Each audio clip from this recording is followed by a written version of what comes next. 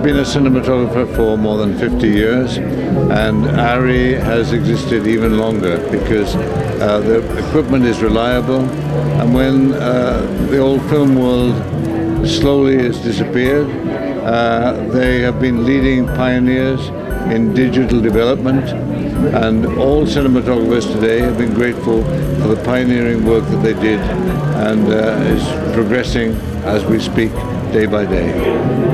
How important is development of ARRI equipment today for shooting the movies? Well, it's important because the demands are becoming greater. 4K was 4K. We thought that was sufficient, and it is in many ways. The quality is excellent, and now the manufacturers want 8K or 6K or whatever they want. So the manufacturers like ARRI have to keep up with the demand which is being made by companies like Netflix, who are demanding 8K for reasons which are mostly commercial rather than aesthetic.